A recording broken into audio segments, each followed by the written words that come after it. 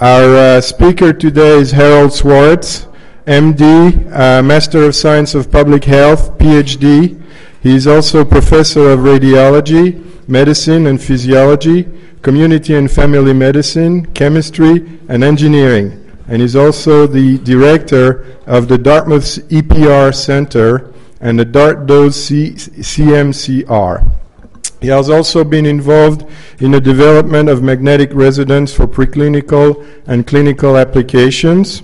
He has done research and teaching on the biological effects of ionizing radiation since 1962 at several institutions, including Walter Reed, Medical College of Wisconsin, and the University of Illinois at Urbana-Champaign, and also at Dartmouth. The EPR Center at Dartmouth is especially focused on developing and applying in vivo EPR for physiological measurements. He has developed at Dartmouth the first clinical program in EPR, which has a special emphasis on using the technique to measure radiation dose after the fact for the purposes of triage. He is the PI of one of the CMCR Center, Dartmouth CMCR, focusing on physical biodosimetry. He is the author and co-author of approximately 450 papers and 4 books, and he has received several international awards, including the Zavoysky Prize, which you'll have to tell me what it is. Also, if you would please refrain from using laptops out of courtesy to our speaker. The title of the talk today is posted up there. Please welcome Harold.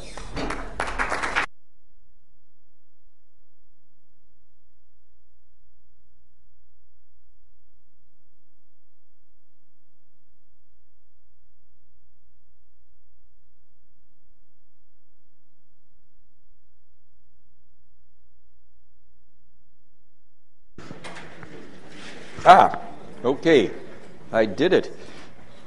Well, thank you very much. This is a great pleasure and honor to be able to speak. I haven't spoken to a full house like this. They obviously, nobody read anything in advance. Just for background, Zavoysky is a Russian who invented EPR, and in Kazan, and the committee screwed up and gave me the prize, which was very nice. It was a wonderful experience. Well, so what I'd like to do, yes? What is EPR? Okay, so it's electron paramagnetic resonance. It's like MRI, only it's based on unpaired electrons instead of nuclei. It's I will get into that, but quite a ways down the line. So thank you. I should have clarified that earlier. And thank you for the generous introduction.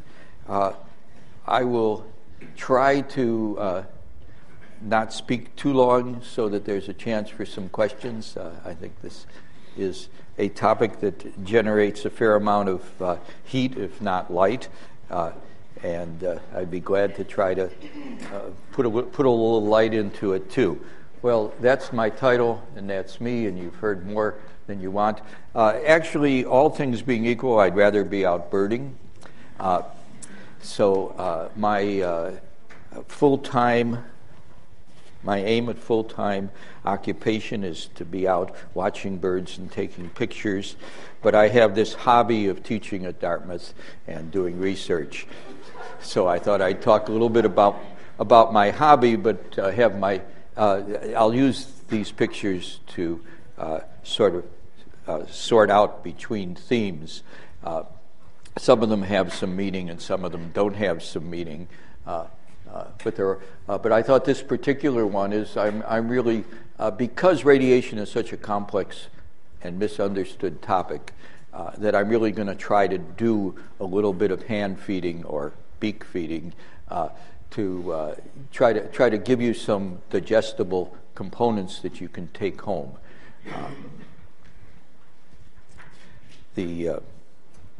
So, outline of the presentation for those of you who wish to fall asleep and wondered what you would have heard had you stayed awake. Here's the outline of the presentation.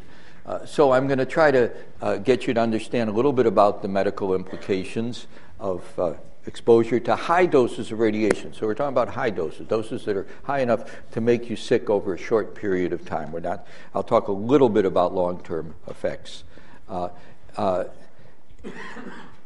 I want you to understand the information at the level that you can explain it to others. And as I was talking to the students at the seminar, I had a wonderful, wonderful time at noon, a seminar with the PhD students who were a very bright and interested and challenging group. It was a great pleasure to talk with them.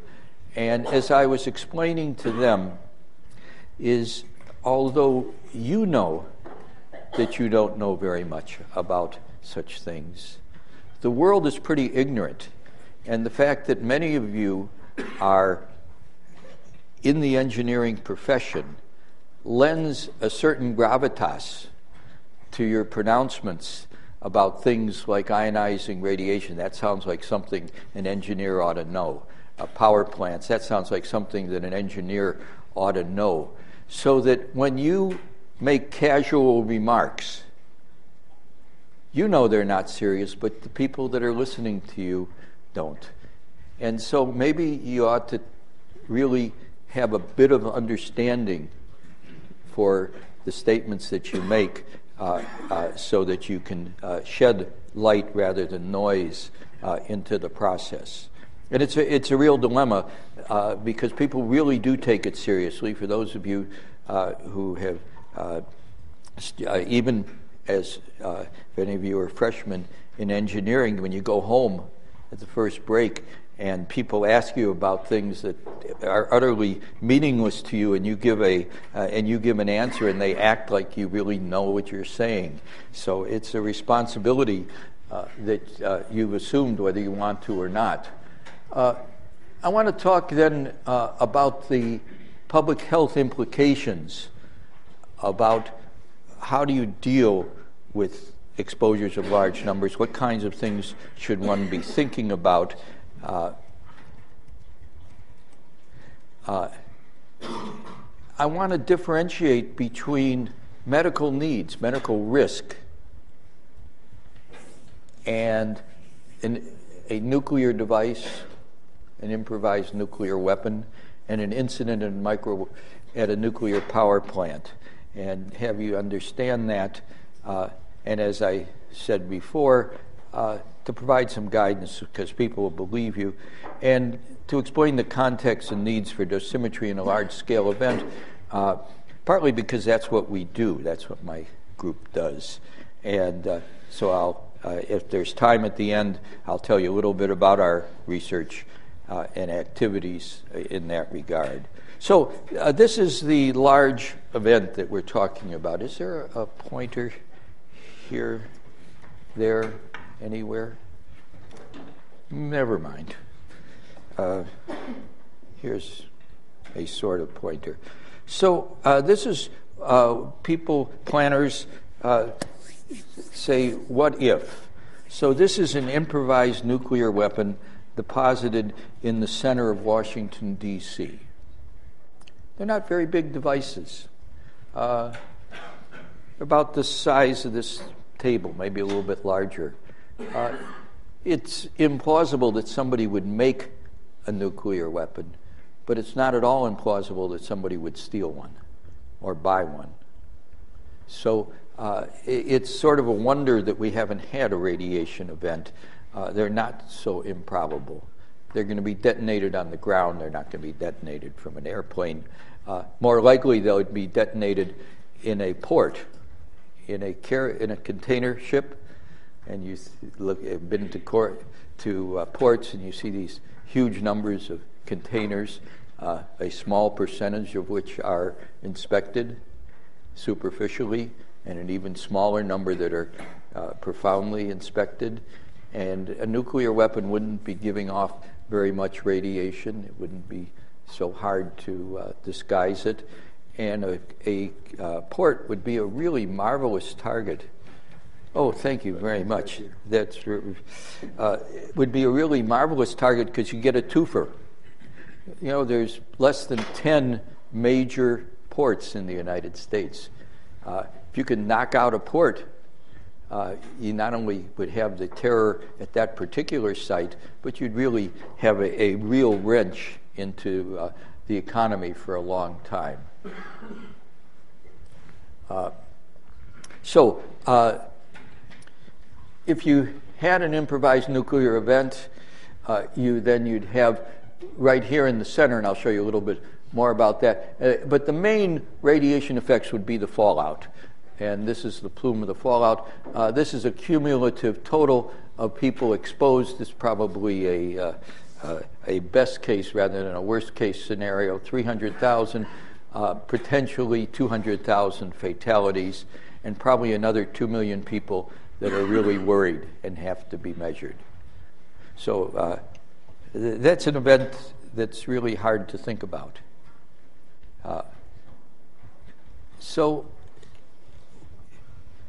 In general, physicians shouldn't really be focused in radiation events on the dose, because most radiation events are small, they're individual, and you don't treat the dose, you treat the patients. But if you get into a large event, then you've got this logistical system of maybe, I've described 2.5 million people who think they're at risk, have reasons to think that they're at risk. You have a healthcare system that's been severely compromised, completely overwhelmed. It takes about 3 burn patients to overwhelm a major hospital. I was in Arizona when Representative Giffords was shot, and there were about a half a dozen people that were wounded. I was actually visiting my sister and was by a hospital where 2 of the victims were brought, and with all of the stir and the police and so forth, there was utter chaos for several blocks around. So if you divide 2 into 2 million, that means you've got 1 million such sites. If you could divide them, it's impossible. And so what you have to do in order to respond to the event is you need to sort through and find out those that need to go into the healthcare system in order to try to deal rationally with them. And you want to get those who won't benefit out of the system. And you've got the worried well. There have been a couple of experiments done. Inadvertently, in Brazil, there was an exposure where somebody disposed of an old cobalt therapy machine, and there was some bits and pieces of the cobalt that somehow got dispersed and carried around. And there were about 15 people who ended up with significant exposures in this relatively unsophisticated, probably not as worried of a town as Hanover. When they asked anybody who thought that they may have been exposed if they wanted to get measured, they should come to the local soccer stadium. They had 60,000 people. And that was reasonable. It's reasonable for people to come. Why should people believe the government or the power plant operator that says there's nothing, don't worry, and pats you on the head? So we're talking about, I'm going to talk some about dosimetry, and so it's a system problem. Well, let me really skip this, and this is how we're sort of organized to do it. It's kind of interesting. The government gives me a unreasonable amount of money right now to work on response, maybe $9 million to me and my colleagues. And I'm supposed to prepare for the event, but one of the things they won't disclose to me is what the event is. So that the planning scenarios our secret. Somehow that would help the terrorists. One might think that it might help the people that are trying to prepare for it, but never mind. So how do you organize? So this is kind of a general organization, and maybe that's good enough. So you would have this area where there was essentially everything destroyed. So people within that area would have a lethal dose of radiation, but they wouldn't die from the radiation because they were already dead from the blast or from the thermal, and you only get to die once, except in the movies. But coming downwind, you'd have this large number of people that were getting exposed. And they would be gathered into emergency treatment centers. They wouldn't be in hospitals because the hospitals couldn't take care of them initially, especially for screening. And besides, most of the hospitals would probably be here in the affected zones. And in major urban centers, most of our hospitals are gathered together in the same area. So what are the medical issues? What does radiation do? How does it affect us? Radiation has many effects, but in fact, if you want to understand the biological effects of radiation, why do people die or get sick or get side effects, they're amazingly simple. The total amount of energy in a lethal dose of radiation is equivalent to the total amount of thermal energy in this cup of tea. It's a very small amount of energy. It's distributed in big lumps so that it can change, so that every molecule that it encounters can be changed, but only a very few are changed. So how do you get lethality out of this much energy? And so there must be something very special and important that gets damaged by radiation. And when you go through all of the possibilities, eventually you realize that it's all in DNA. And it's all in damage to DNA. So if you understand that ionizing radiation does most of its damage by affecting DNA, then you understand almost everything about radiation effects. And the DNA, it doesn't damage that much DNA, so it isn't that the DNA stops working. The critical time is when the cells try to divide and to make new cells, and then the DNA must line up very precisely, and that's when cells die. So radiation doesn't kill cells. It prevents them from dying, and then from dividing, and then when they try to divide, they die. So if you try to figure out, well, how would that result in medical effects, then you'd say, well, what kind of cells do we need in order to live? And the ones that turn out to be most critical are the ones in the bone marrow, because they make our white cells for infection and our platelets for keeping blood clotting. And that's why people die of radiation. It's as if their bone marrow has been wiped out. So that's really the medical issue in ionizing radiation. The long-term effects are on DNA, things like mutations and cancer. So it's all pretty straightforward. It's not very mysterious. The critical dose is 2 gray. That doesn't mean very much. I can convert it to ergs per gram. That doesn't mean very much. I can convert it to joules. It's not a lot of energy. Anyway, we'll come back to the units of radiation in a comparative basis, which is useful, talking about radiation in the environment and so forth. So on the radiation level, that's a lot. At higher doses, you get up, then the gastrointestinal tract becomes the problem. So we want to measure the dose in a large event, like an improvised nuclear device or Fukushima. You'd have two different stages. One is when you've got hundreds, thousands, and millions of people, and you have the first stage where you're trying to just divide them into those that go into the healthcare system and those that don't go. And then in order to do that, you want to make the measurements quickly, and you want to make them in the field. You can't take and send a sample somewhere, get it processed and bring it back. You couldn't do that after Katrina. You couldn't do that in Vermont after Hurricane Irene. When you have disasters, you don't have good communication. There's a second time which didn't occur in Fukushima because there wasn't anybody hurt, except for a couple of workers, where you would then want to get better doses so you knew how to manage the medical care, but that's not our main issue. So how do we measure the dose?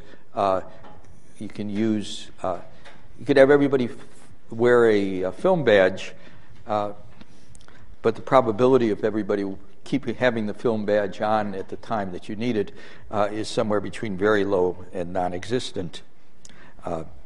Even in radiation facilities where people are very cognizant and highly trained, they keep having accidents occasionally, very low rate, but when they have the accidents, almost always somebody doesn't have their dosimeter on. There may be some relationship there. And so at least the authorities have given up with the idea of having people wear radiation monitors or even trying to put them into their into the credit cards in their pockets or in their cell phones or whatever. They've decided that isn't practical. So what do we do? Well, from our point of view, from the point of view of a number of people, so what we're doing is we'll let you be the dosimeter. Well, our particular approach is to use teeth. Generally, you carry your teeth around with you. We're also using fingernails. Usually you have your fingernails attached so that you always have your radiation badge with you. And there's others that are using cellular changes, molecular biology. So that's biodosimetry. And that does something else that's very important, is it takes the dose estimate from a general pronouncement of don't worry, honey, everything's okay, to individuals where you actually measure it. Actually, in most events in Japan, if there was something in Vermont Yankee, the authorities really would know, especially for nuclear power plant disaster, would be able to monitor the radiation. They'd be able to tell you whether or not you were at risk. You wouldn't be at risk, but you wouldn't believe them. And so you probably need to measure anyway. And why don't you believe them? It's because you're logical and reasonable, and you've heard so many stories and had so many distortions that it's probably unreasonable to believe the pronouncements rather than to want to have it measured. The reason we're doing biodosimetry, and then we're going to move into the Fukushima more closely. If you look up on the web, you can find how to deal with a improvised nuclear event, or an event like Fukushima, or an event like Vermont Nuclear, and they tell you what you should do. You should assess the dose by determining the time to onset and severity of vomiting, measure the lymphocytes over several hours, look for chromosomal aberrations in the blood from lymphocytes, which you culture for 72 hours, and clinical signs and symptoms. And it's interesting, if you think about those, the vomiting, which in fact is something you could measure, you could tell whether or not somebody vomited, probably. If you look at the dose-response relationships, we said 2 gray was the threshold. 6 gray you went into other, and it's plus or minus 3 gray, so it's perhaps not so wonderful. The lymphocyte count, can you imagine doing serial blood draws, having an expert measure and count the lymphocytes in the field several times? Chromosomal aberrations, you just need to take the cells and incubate them for 48 to 72 hours and then have an expert try to read the chromosomes, and the clinical signs and symptoms develop too slowly. So basically, we really don't have any guidance. What about long-term effects? Radiation causes cancer. It's well established. Radiation causes mutations. It's well established. Radiation causes fetal malformations. It's clearly established. But the key aspect is, what's the dose-response relationship? And it turns out that people haven't really done the right experiments. They haven't taken 100,000 people and exposed them to a known dose of radiation and found out what happened to them. The IRBs get in the way of these things.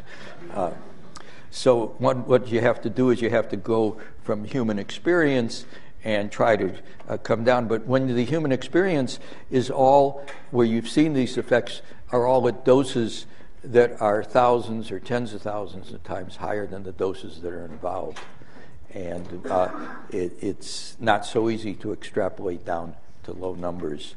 So our data are very poor, but in general, as far as cancer is concerned, the dose that requires to get a statistically significant increase in cancer is very high, takes a long time to develop, so that in general, so if you're thinking about personal x-rays, the risk on an individual is very low.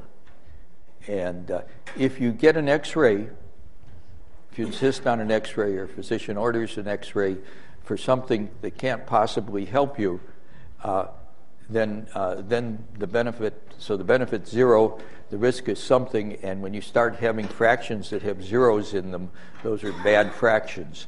And so you need to have some potential benefit. But if you have some potential benefit, then almost always the risk is negligible.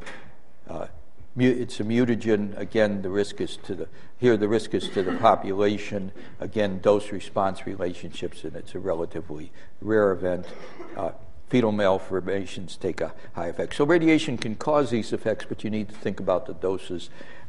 And the general rule is unnecessary radiation that does no good, is bad. Radiation that's used in a rational way for a purpose, generally the benefit outweighs the risk. Looks like we're going to change subjects. So Fukushima, finally we got close to the title. How does this differ from an improvised nuclear device that I've been talking about, this large event? So there was full awareness, we lost my F, of the potential for exposure. So that means that there weren't any unexpected or unknown exposures. There may have been unexpected exposures. So the radiation from Fukushima or a radiation event from Vermont Yankee would be in the form of radioactive materials that would be released into the environment. These can be monitored with very high sensitivity with very low-tech devices, a Geiger counter. You can count the radiation. So there should not be, and within the community, within the response agencies, there should be no problem in determining what those rates are. And there weren't in Japan, and there were well-published levels of radiation. It was really, the confusion was on the interpretation of what those meant. And we want to talk about that. So there aren't going to be any surprises in terms of radiation exposures, as there would be with a improvised nuclear device where you have no way of knowing what the radiation exposure is, because it's not, it's from doses that are no longer involved with radioactive isotopes that are there. So the monitoring was extensive. The levels of exposure were and are likely to remain very low. A worst-case scenario for Vermont Yankee should not approach Fukushima. And that's really true for many reasons. First of all, Fukushima was an extraordinary event. Here was 3 reactors, 5 pools of spent rods, all undergoing catastrophic events simultaneously. That certainly was beyond anybody's reasonable expectation. But of course, there's a lesson there. So one ought to be careful about reasonable expectations because sometimes they're not so accurate. But that's unlike. But I think it's especially because we learned something, and hopefully the engineers, that magic word, are already working on and realizing what happened to Fukushima. What were the engineering problems? So you had first you had uncontrolled fission. So the way a nuclear reactor works is you put together some naturally radioactive material, either uranium or plutonium, that gives off neutrons. And the neutrons hit another molecule, and they split the molecule apart, make it unstable because you've changed the neutron to proton ratio, and it gives off a lot of energy and several neutrons. And so if you have your fuel configured such that more, on the average, more than one neutron is absorbed, it has to be only 1.01 neutrons absorbed per fission, then you've got a chain reaction and it builds up very fast. And the way a nuclear reactor works is you put something in there that's essentially, you have the fuel arranged carefully, you put something in there that is essentially a neutron absorber, and you move it up and down so that you keep N equal 1.001, so you're getting the heat, but you're not going wild. When they lost power and they lost cooling, they lost the ability to control. But that was a relatively short but disastrous period of time. And then there's a tremendous amount of heat that nuclear reactors work by generating heat, boiling water, and so the heat keeps going on even after you stop the uncontrolled fusion. And there are limitations on the physical structures. The fuel rods are intrinsically limited because they have tremendous stress. There are other things that could have been engineered, will be engineered better. How long it'll take is a thing that one's got to worry about. Containment was,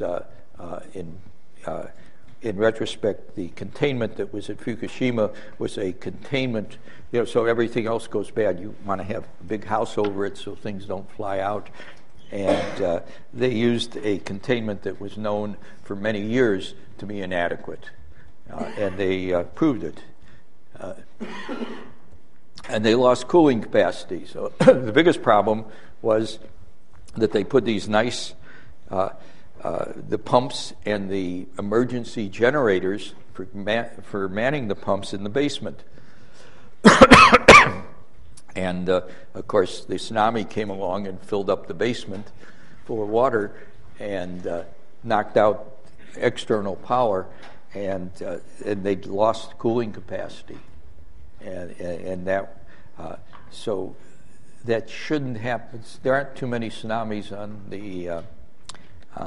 the Connecticut River, and even our major flood didn't do too much to the Connecticut River. But presumably, hopefully, and I don't know that for sure, they've now figured out that they've got to get backup power that is in a place that won't get lost.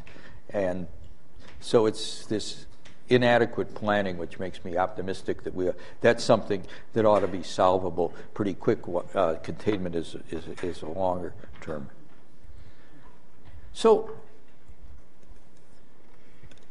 we exceeded in Japan the permissible levels of radiation, and that caused a lot of anxiety.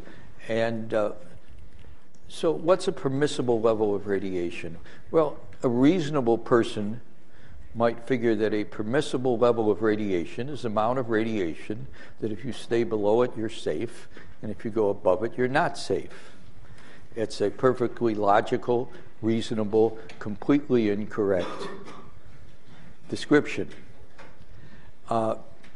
permissible level of radiation is the amount of radiation that you're allowed to let out. And how do you determine that?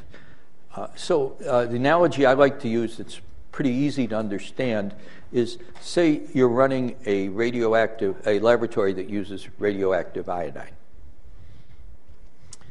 And it's not good, it's not terrible, but there's no benefit to letting the radioactive iodine outside your laboratory.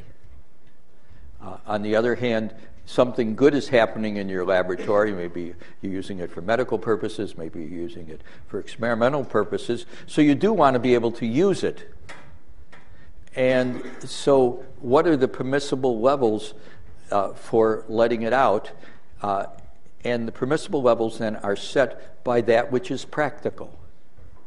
That is, well, how can you still operate reasonably, carefully, and if you do that, will there still be some that will get out? And that always happens. That substance always happens. So that the problem then. So what you do is you set the permissible levels at what you can do. You can't set them at a level that's really a health hazard. If it's a health hazard, then you can't do it. So the permissible levels are in fact nothing to do with health risks. They have to do with practicality.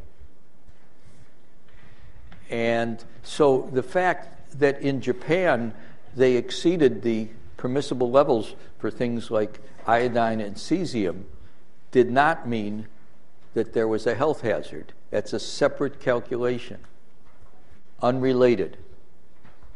And that's really important to know. And they keep lowering the permissible levels, not because there's increased knowledge about the health effects of radiation, but that there's increased competence, ability to keep it lower. And if it's not doing any good in the environment, you'd rather not have it there. And if it's not doing any good where you're producing it, then you ought not to be doing it at all. So it's always this, life would be so easy if radiation was bad, if coal was good, if everything was black or white. Life would be so easy, but it isn't. And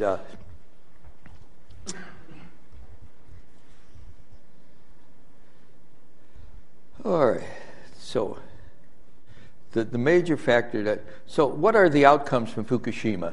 So at this point, one can say confidently, on the basis of well-established medical knowledge, that there is no significant medical risk at any reasonable distance from Fukushima. There are increases in some places in background radiation. There is no known risk associated with it. Radiation's been around for a long time, so there aren't some major risks that are going to occur.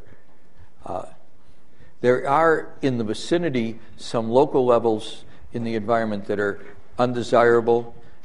They probably would not lead to detectable health outcomes, but they're probably, some of the land will probably not allow people to be there, which is a reasonable precaution. Within the complex, there were two real exposures well below the level that would cause the acute radiation syndrome, and that took incredible incompetence for that to occur. It turns out in Japan there are two types of nuclear power plant workers. There are the about 10% that are well-trained, well-equipped, well-monitored, and there's about 90% who are grunt workers, who are unskilled labor, lots of things that need to get done. They are modestly monitored. When they get over their permissible dose, they're not allowed to work there anymore, and then they leave and they go work at another nuclear power plant and start over. And so most of the workers in the Fukushima plant did not have radiation monitors. They spent 2 people without radiation monitors to do what was actually, I would think people would have realized was going to be a problem. They waded through water that was heavily contaminated with boots that did not extend as high as the water. So most of us around here have done that in creeks, and we know what happens, and that happened. And so they did get some significant radiation dose, especially to their legs. But in fact, that's probably, and there may have been a few workers that have some significant long-term risk. But so in this event, the number of people that got really significantly exposed is quite small. So I'm going to run out of time soon because I want to leave about 10 minutes for discussion. So let me try to give you some numbers to give you perspectives for accidents and for medical procedures. And the most useful thing is to compare these exposures with exposures that are occurring all the time. And I'll show you some interesting ones. And to consider what are the effects of these exposures. And what is the cost of the alternative? Not just the dollar cost. Dollar cost is important, but the costs in terms of efficiency and comfort, etc. So here's a table, not too useful. So we're going to use millisieverts. So it doesn't care. We could call them millirutabagas. That doesn't matter. But they give us an order of magnitude. So 10,000 of these is what you use if you want to suppress the whole bone marrow for a bone marrow transplant. A lethal dose of radiation, which 50% of the people would die, is about 4,500 of these. And the threshold is probably around 2,000. The most heavily exposed people living in Chernobyl received about 400. The annual dose for X-ray technicians is 3.2.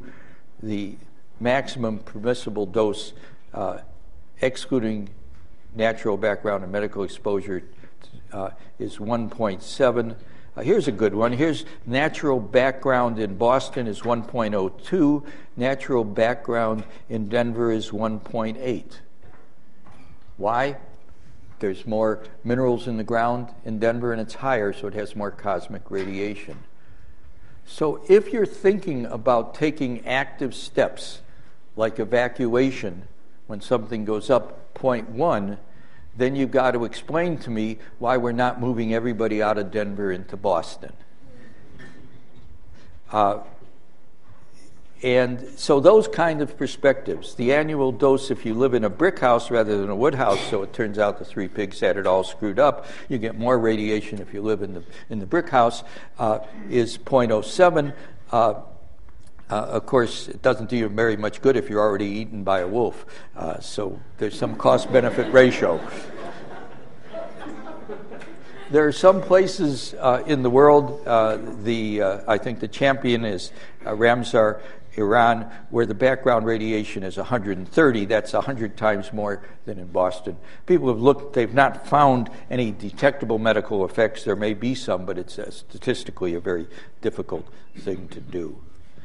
Here's a table from the literature. I'll show you blow-ups of the table. And this is really neat. This is done by somebody who says he's an amateur. He wasn't really quite an amateur, but he pulled things out of the literature and made some wonderful, very useful comparisons. So I don't know how well this reads, this projects, but this top one, so now we're in units. These are in microsieverts. We're in millisieverts. Doesn't matter again. Microrutabagas would be just as good. Sleeping next to someone, you get 0.05. That is, if you sleep alone, you get less radiation than if you sleep with someone. Why is that? Because we have natural radioactive potassium in us, and so your bed partner is breathing out probably other things that are much worse, but they're breathing out some potassium, and so you're better off. If you eat a banana, you get 0.1, so that's the good news. You could sleep with 2 people or eat 1 banana.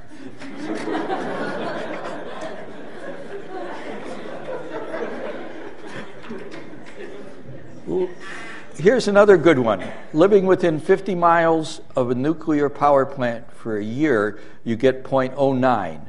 So that's the same as 2 nights with sleeping with somebody. Living within 50 miles of a coal power plant, you get 0.3.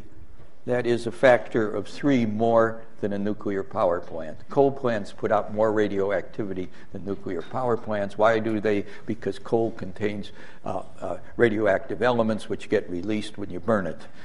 And certainly they contribute much more radiation to the environment than nuclear power plants. These little squares then are relative doses.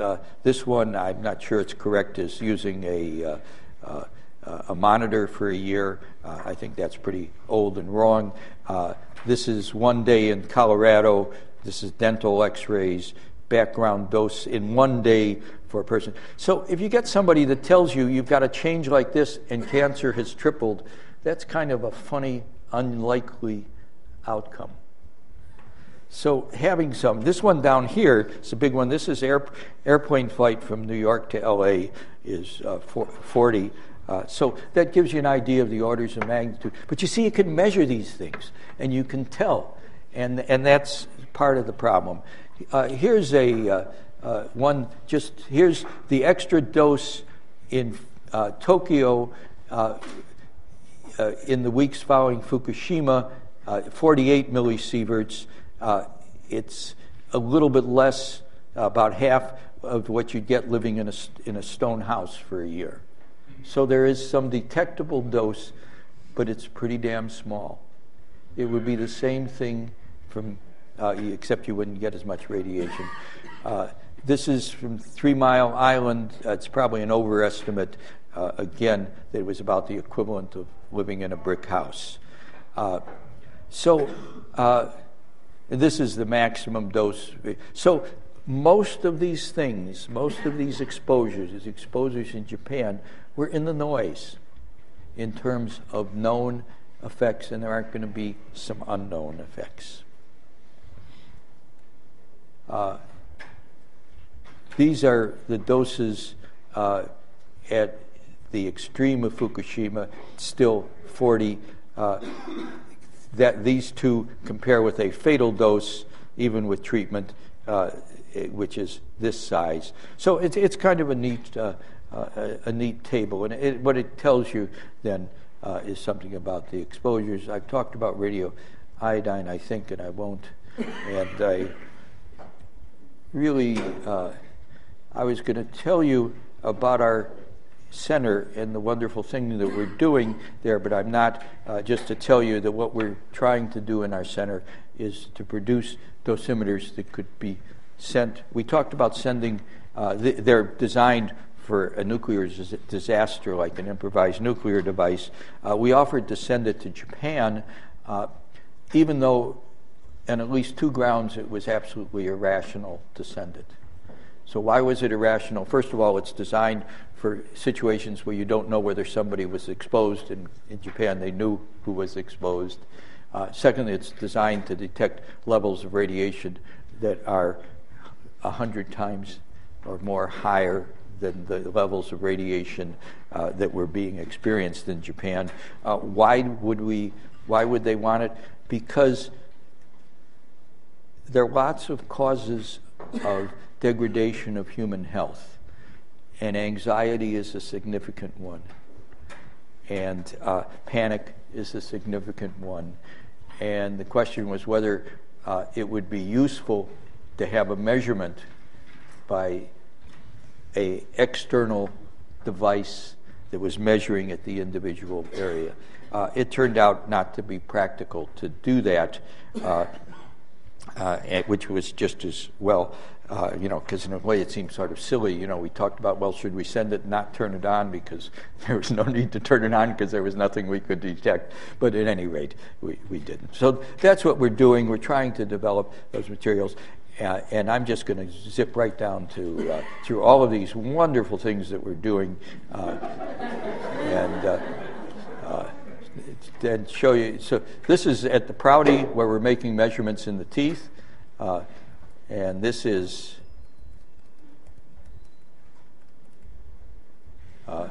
putting it all together here. So if there is a big event or a large exposure, it's really necessary to carry out triage. If you look on the guidelines right now, they're really bad. And it's a whole other lecture why such bad guidelines are there, and we think that biodosimetry will do that. We think our stuff is good, which most people who are doing something think what they're doing is good. Take-home lessons regarding health risks.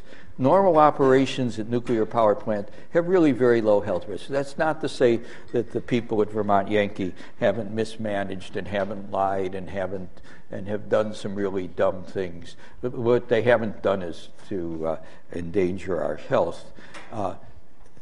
The worst case scenarios for some place like Vermont Yankee are very unlikely to cause acute health problems, and they're probably likely to have very low long-term risks.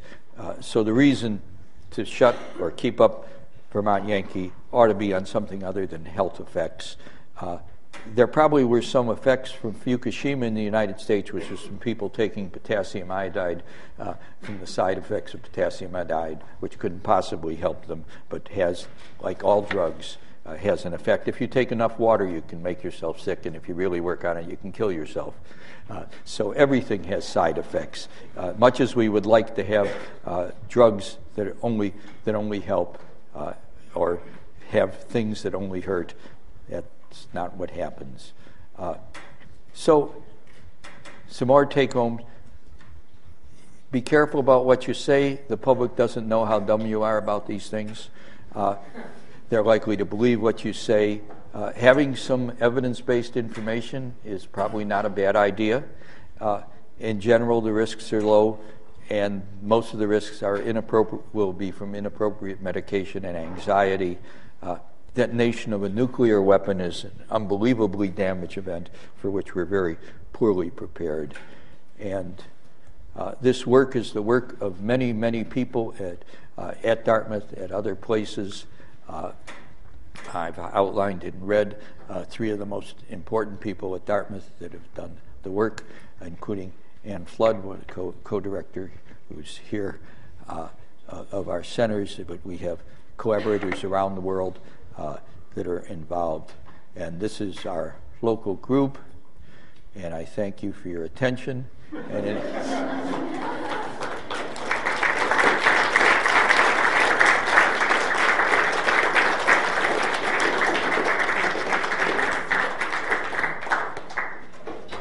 I open the floor to questions, I wanted to point out that the chart that Hal's shown us can easily be found on the net if you look up radiation dose chart, for those of you who are interested. Questions now? Go ahead, Jake. How could Fukushima have been so poorly planned for an earthquake? And a tsunami, those are pretty common in Japan, actually. Yeah. Well, and that's a good, because Japan's a very sophisticated country.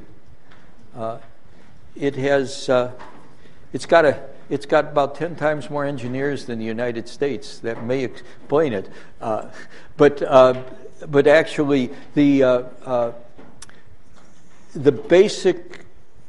fundamental problem was that their worst case scenario for a tsunami, not for the earthquake, was off by a factor of 3 or 4.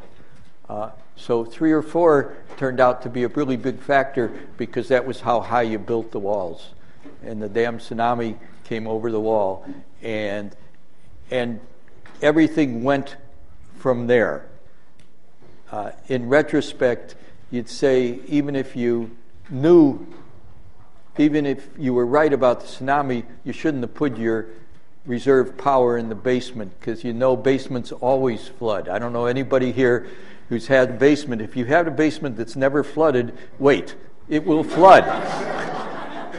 If you're way up on a hill, it'll flood from the top when the toilet overflows. But a basement will flood, and and the containment. So Japan has a particular political problem.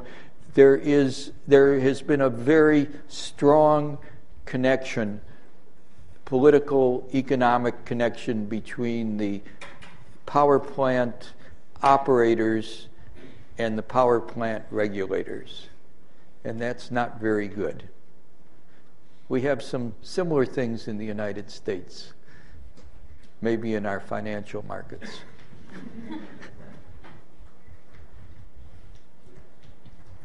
Yeah, I was wondering, given all these risks you've talked about, what your view is related to nuclear power versus coal versus oil-fired natural gas, and should we continue to expand and add more nuclear power plants in the United States?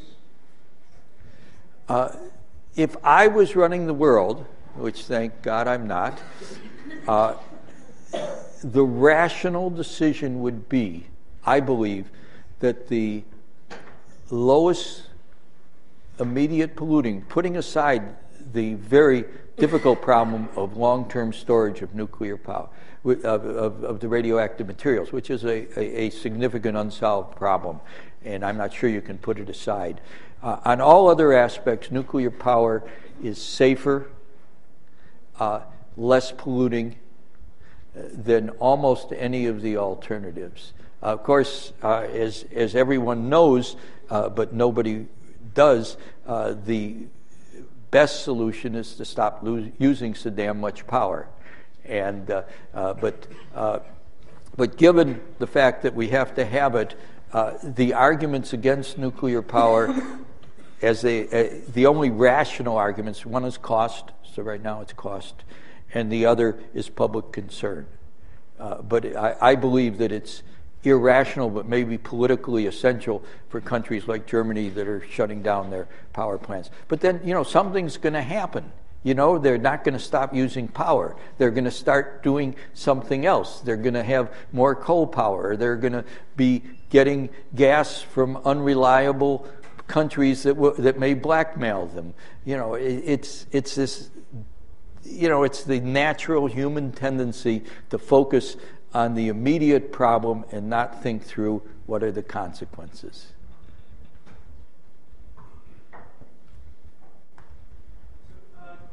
Nuclear cores have control rods that are automatically dropped in when there's a power failure? They do.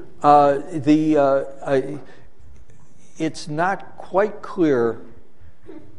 It looked like the fail-safe mechanism. I don't know the details of Fukushima, but it looks like they didn't have a proper fail-safe mechanism there. You should have a gravitational fail-safe mechanism for the control rods, and they clearly didn't. Now, whether there was a early excursion that caused so much, there was such a thermal pulse that it twisted the rods so that they couldn't come in. But even then, I would have thought that there ought to have been, if I was designing a nuclear power plant, which fortunately I'm not, one of the things I would put into it would be an emergency pump of a dump of boron, which is, so the major problem in retrospect that happened in Fukushima was a reluctance of the company to take drastic steps that would destroy the potential for the power plant to be restored. So they kept trying to do things that would not ruin the very large investment that they had. In retrospect, that was not a very good decision. But that was a critical part of their decision making. So there were things that they could have done earlier that would have worked. I will close this session and invite you to speak to Harold Swartz if